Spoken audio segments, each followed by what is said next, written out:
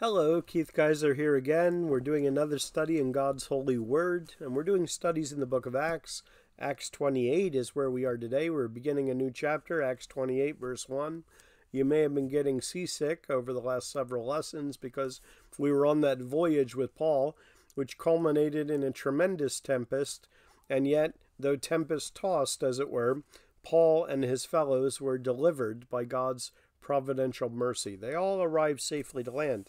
And so now, welcome to Malta. I hope you brought your passport to be stamped.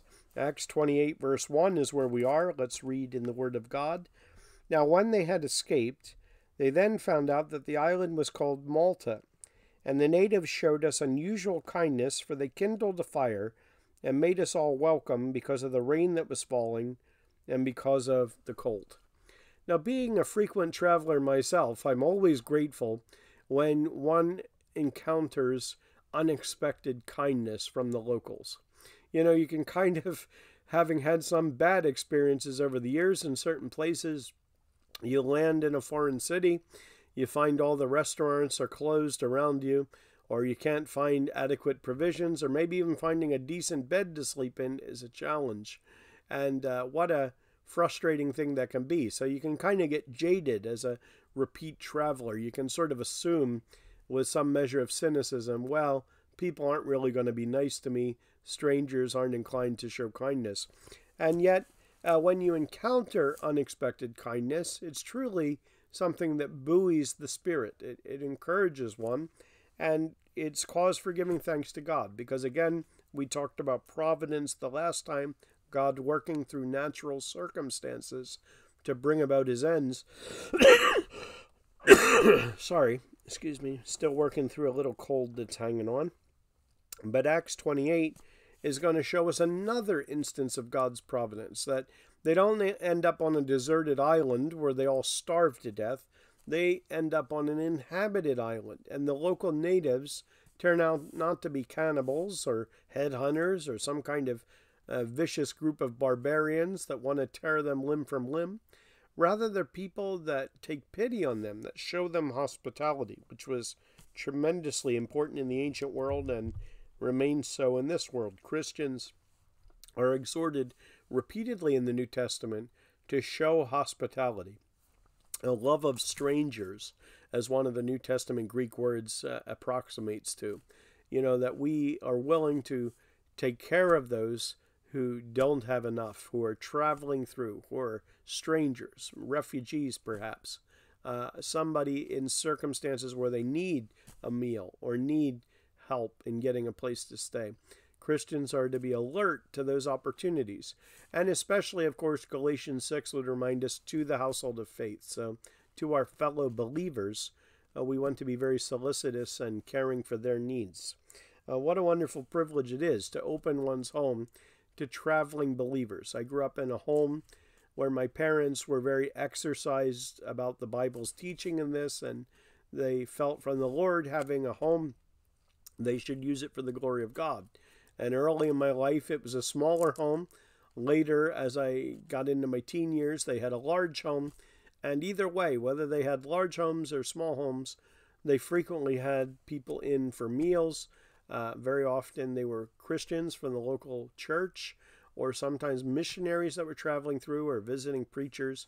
And so I grew up in a home where I saw firsthand the joys of showing hospitality and getting to know others around the table and in the living room, and seeing people in more personal situations. And thankfully, my wife Naomi grew up in the same kind of home where they were always having people in, and very often college students and folks like that coming down to their home, and sometimes even unbelievers. So when we got married, we made it a priority to use our home, even though at first we had a very small home, and now our home is a bit bigger and we're able to do more with it. But we've tried to make it something where we show hospitality.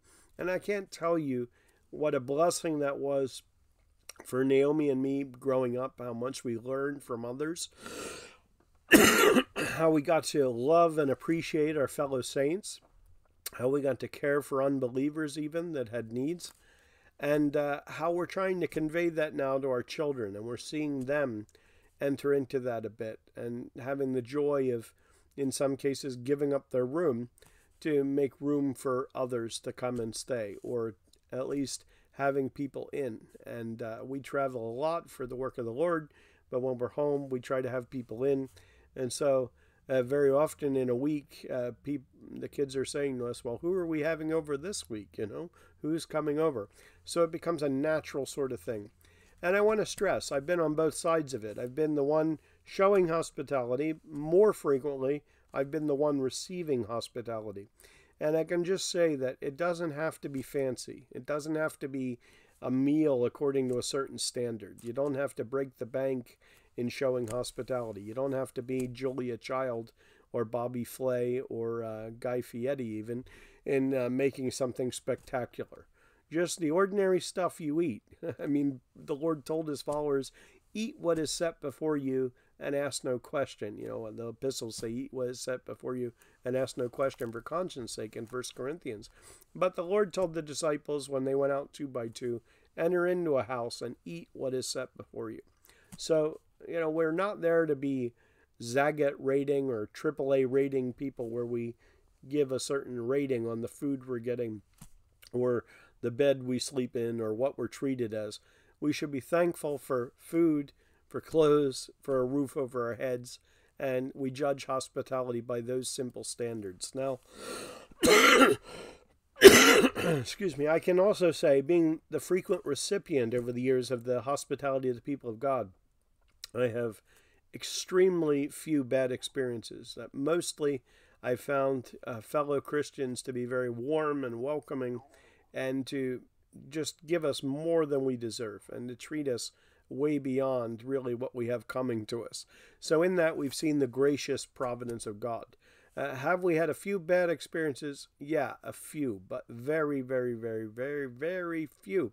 So few, in fact, I can't even call any to mind, being quite honest with you. I mean, I tend to not dwell on those things. I commit it to the Lord and say, well, it's a shame that person maybe didn't really want to have us over, or it's a shame this didn't go well, or it's a shame the discussion in the home wasn't so good for various reasons. I mean, there can be many reasons why you have a bad experience, but don't dwell on the bad experience. Move on to the good experience. And if you're the one showing the hospitality, say to yourself, now how can I show the love of Christ to this brother or sister? It doesn't have to be fancy, but it ought to be genuine. It ought to be because Christ has loved us and given us what we have as stewards.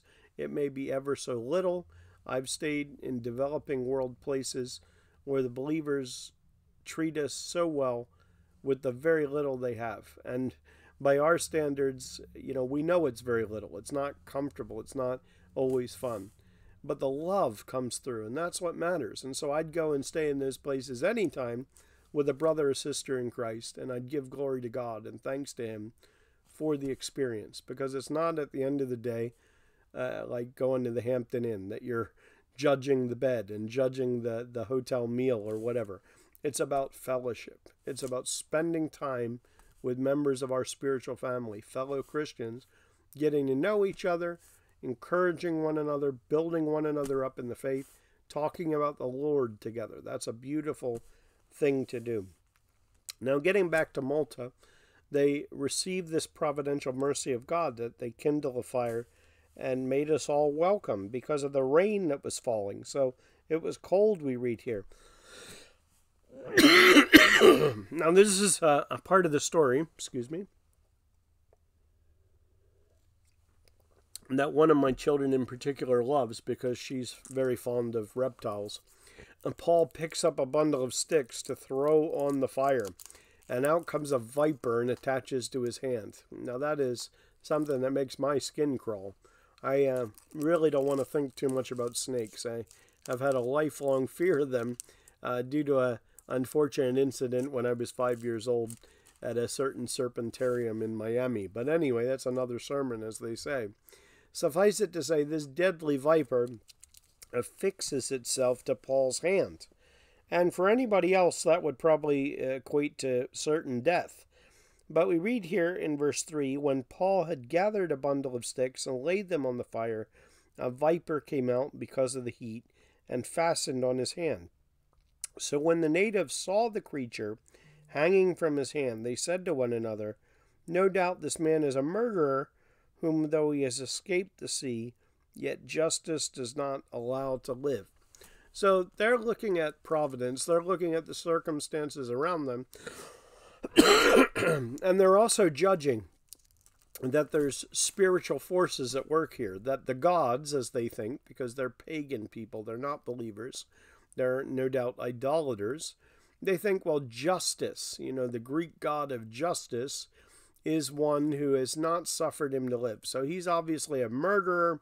This is what you call bad karma. He's done something bad in his past, so it's coming back around on him. And yet it couldn't be farther from the truth. Not only is Paul not a murderer, he's not going to die. Rather than this viper fixing on him, meaning certain death, it's going to be a sign miracle to them that this is God at work. Now, they don't interpret it quite correctly. So this is the danger of looking at circumstances and trying to go simply on circumstances and judge what's happening, especially if you don't know the Lord, if you don't have the scriptures to tell you what's going on.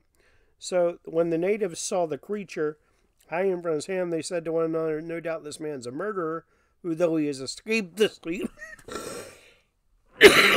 excuse me, "who though he has escaped the sea, yet justice does not allow to live. But he shook off the creature into the fire and suffered no harm." However, they were expecting that he would swell up or suddenly fall down dead. But after they had looked for a long time and saw no harm come to him, they changed their minds and said that he was a god. So they went from one extreme to the other. Oh, he's a bad man, and this is his bad deeds coming back on him. The gods are getting him, as it were, for the bad life he's lived. And they now look at him and say, well, since nothing bad happened to him, obviously he's a god.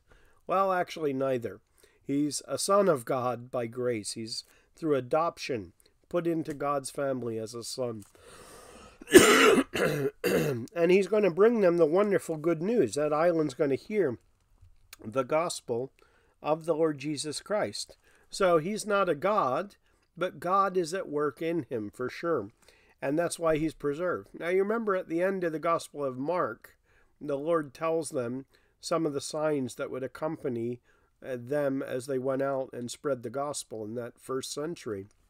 That first generation of missionaries went out and did sign miracles because the gospel was going forth into new places, a brand new thing, and God was authenticating it and showing that this was really him at work. And one of the things the Lord Jesus said in Mark 16 is that they would take up serpents and not be harmed by them. And here Paul didn't do this sacramentally. He didn't do it intentionally, taking up a snake, saying, "See, look how filled with the Spirit I am, because the snake bit me and I wasn't harmed." This isn't justification for snake handling churches. I mean, that's a serious and grievous error that has literally killed people.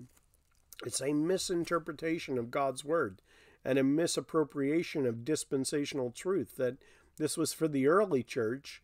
As that church was being laid, the foundation was being laid, as it were. But now that we have the scriptures, now that the work of God has moved on,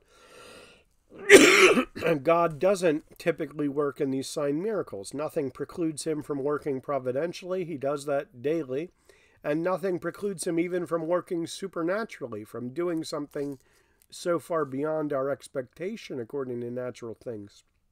But in any case, we see here in Acts 28 the fulfillment of what the Lord spoke about in Mark 16, that in the course of his mission for the Lord as a missionary, Paul was not going to be hurt by this deadly viper. I mean, what a terrible way to end the ministry here.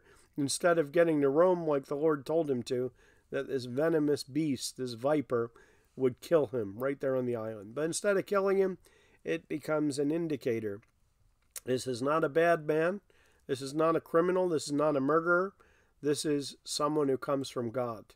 And so they better pay attention to him. They better listen to him. Well, in whatever we face, in our course of duty for the Lord, as we serve the Lord and walk with the Lord in this world, the Lord protects us until his time when he calls us home. And it may be he calls us home through physical death, or it may be he himself comes in the air and catches us up to be with him. Either way, the believer has tremendous security through the Lord Jesus Christ. Thank you for listening.